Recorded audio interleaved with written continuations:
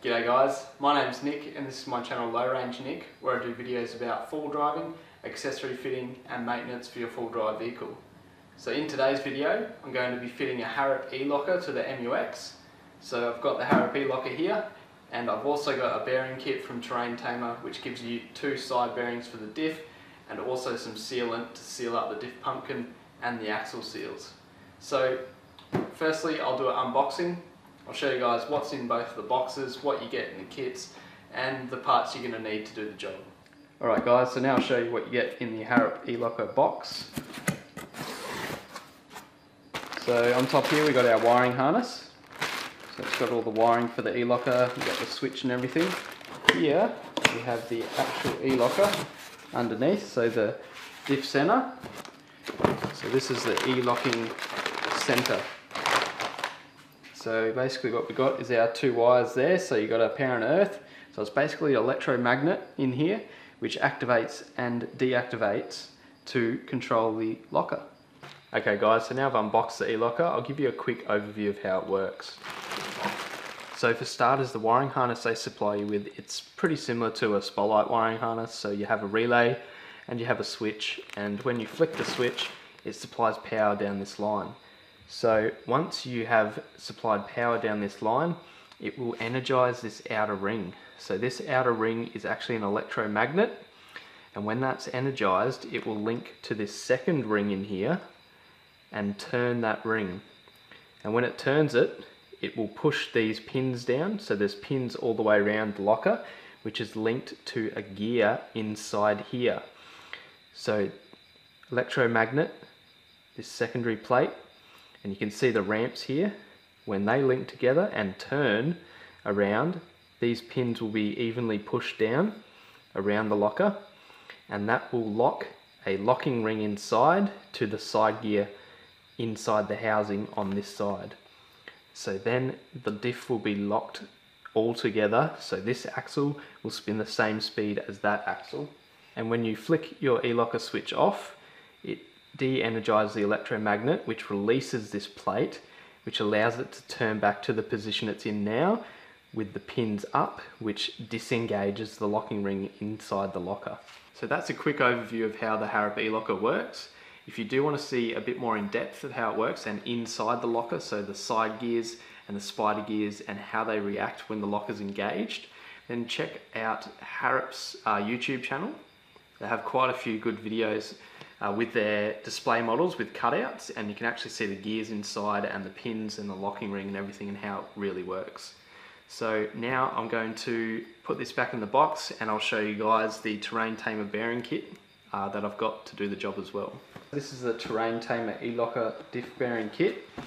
So in the kit you get two diff bearings, so two side bearings for the diff center, and you also get your 3-bond gasket maker. So this E-locker bearing kit from Terrain Tamer is not necessary to do the job, but it is a good idea to do. So basically replacing these two bearings, if your vehicle has more than 60,000 Ks or so, is probably a good idea when you're in there just to replace these bearings anyway to avoid any issues down the track. And also you get the proper gasket maker. So with the diff install, the diff center, you do have to remove the factory center and you have to press both the bearings off the side of that diff center to get to the shims underneath. So it is necessary to press those bearings off, and it is a possibility that you may damage them. So whenever I fit E-lockers, I always recommend doing 2 new bearings and getting the proper gasket sealant to do the job. I'll just give you this quick clip here just so you can see the part numbers for the two kits. Alright guys, so this is the wiring harness unpackaged. So this is the plug that goes down to the rear diff, so to the Diff-lock, and then all of this wiring is usually separate and the conduit separate as well. So I've just put the conduit over that wiring and I've just put a bit of heat shrink on here just to stop it from sliding around. So this will run all the way to the back of the car to the E-locker, and this wiring harness then connects to our relay via the 2 pins here. So they're color coded so you can't really stuff it up. So the purpley red wire goes to the purpley red on here and the black goes to the black. And they're just crimp connectors, so you can crimp those, heat shrink, and you'll be sweet. So our other wire here, so this is our main battery supply power. So this either needs to be connected to the battery, so it's got constant 12 volt, or to a point in the vehicle like a junction box or a main power supply wire where it's always got power supply. Moving over this side, we've got the blue wire here, so this is our ignition 12 volt pickup. So we need this to have power supply when we turn our ignition on and when we start the car, and when it's running it's got to have power supply to this blue wire. So we need to find somewhere in the vehicle to connect that to. And our black wire is our earth, so you can connect that directly to the battery or to an earth point inside the vehicle. So you might notice that I've got this little green plug on here. So this is actually the plug for my Harrop E-locker switch, which I've wired up. So this is the switch that Harrop can supply you with. They're about 50 bucks or so, and it's specific for your vehicle. So originally it comes with this switch, but I've already changed it out, and I'll show you guys what wiring that needs to go to now, so you can connect it up without any issues. So this is the plug end that comes with the switch. So it'll come with a little tail on it.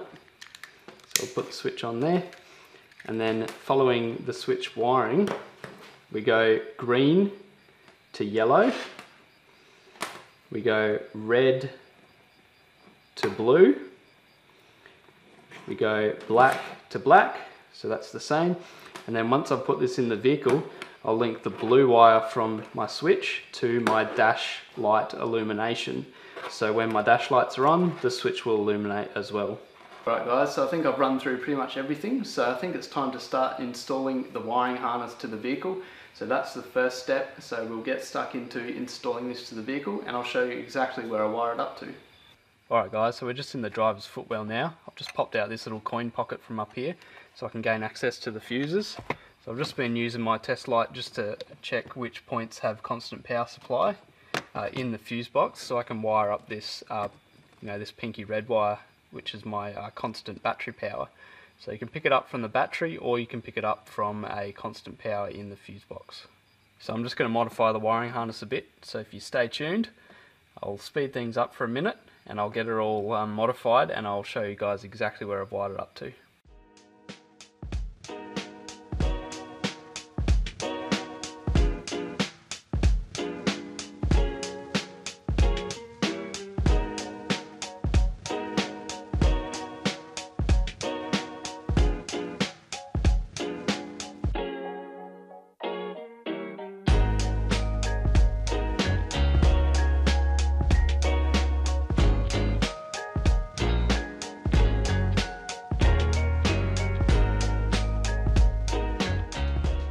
Okay guys, so I've taken these two panels off now. I've got down to this 10mm bolt. So I'm going to use this 10mm bolt as my earth point. So I've checked the continuity of this bolt to chassis ground, and it's actually really good.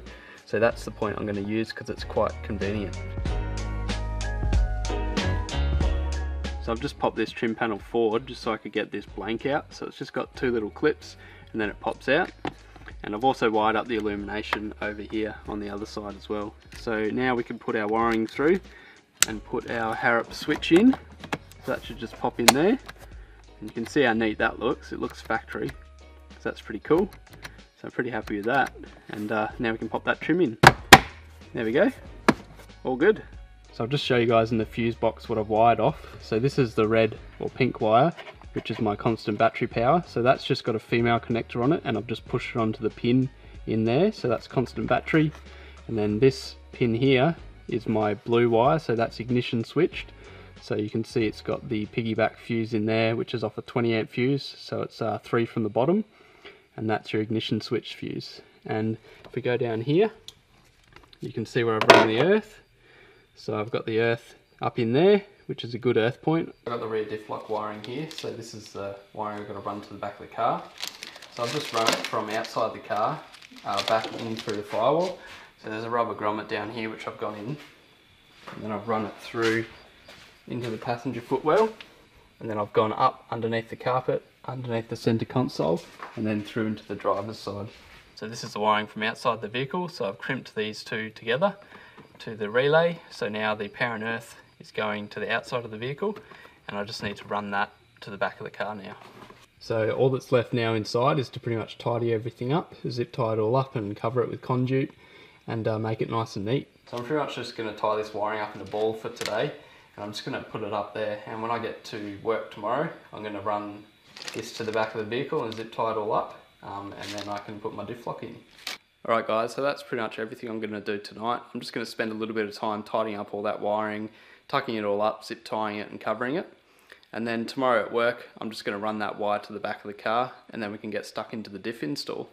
Alright guys, welcome to Cooler Motors. So my boss has been good enough to let me come in on the weekend and pull apart the rear diff, put the E-locker in.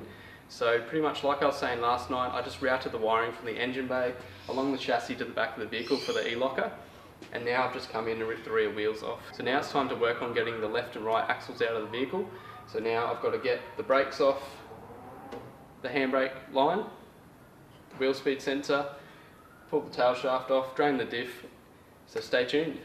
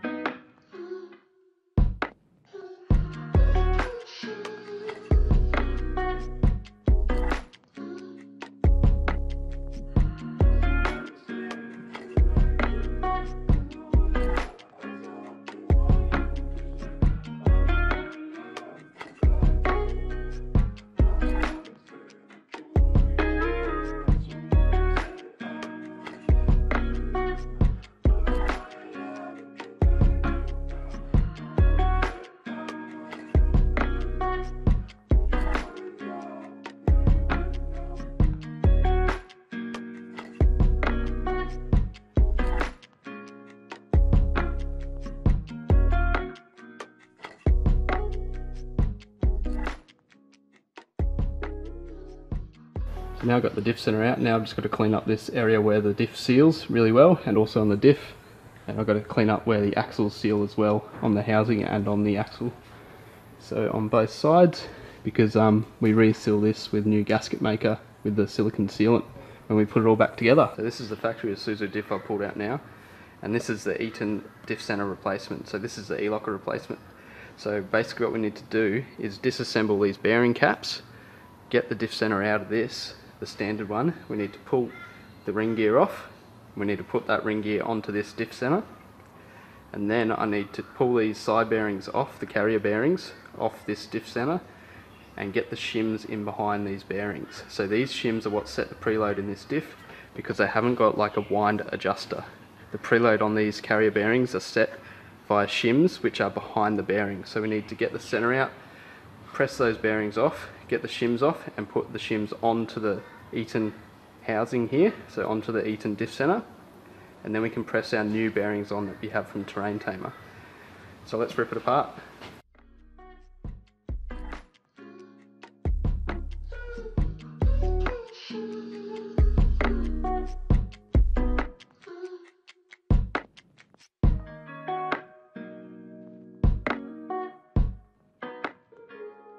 Now I've got the factory center out of that diff. Now you can see I need to remove the ring gear and put the ring gear onto the E-locker, and I also need to press these bearings off with the press tool, and there's some shims under here which adjust the preload.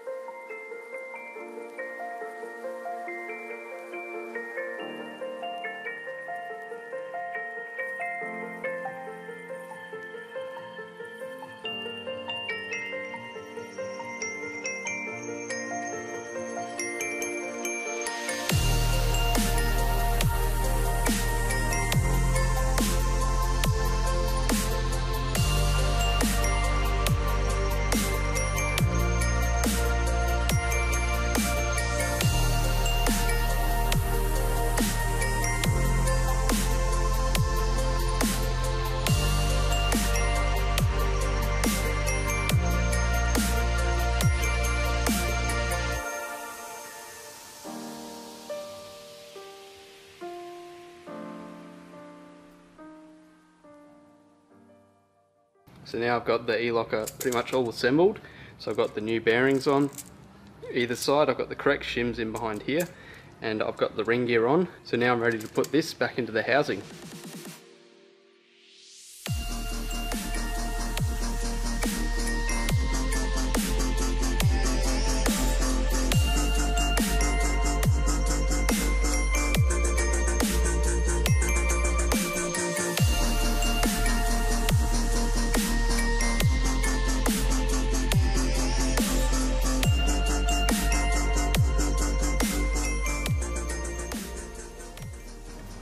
Just checking the backlash there, so I'll zero out the dial gauge, move the ring gear forward, and we'll get the spec on here. So at the moment it's showing 0.16, which is perfect, so that's just within spec.